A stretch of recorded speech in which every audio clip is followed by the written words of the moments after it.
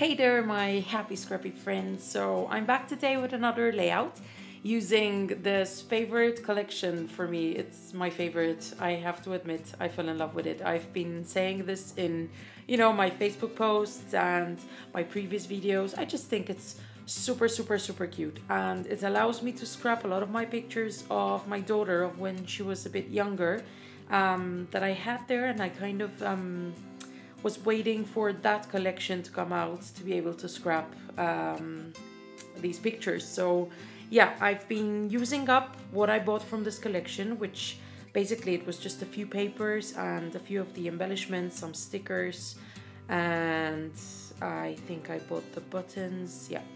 And so I kind of have found a trick lately. Something that I hate when I'm doing scrapbooking is when I end up having a lot of little bits of scraps of paper. It makes me very nervous, and I find these little scraps very hard to use. So I have kind of found a technique, which is trying to use one whole sheet of paper, breaking it up, but trying to use it on one layout.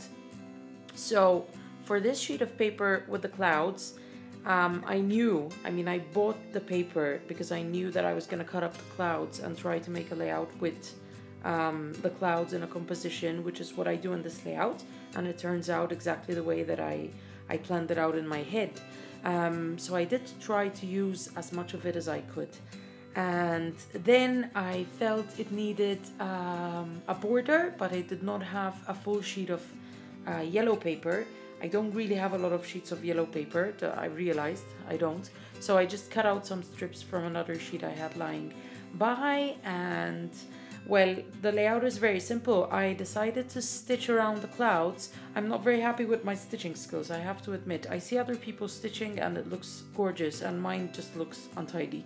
But yeah, it does the job. It just gives the layout a bit more texture, and it makes it a bit more fun. And I just embellished it with a lot of things, and I'm still using those yellow thickers for my titles because now that I have it out, I'm gonna try and use it up, and that's what I'm trying to do in these layouts, use up my stash. Hope you liked it, and I'll be back very soon with more. Bye!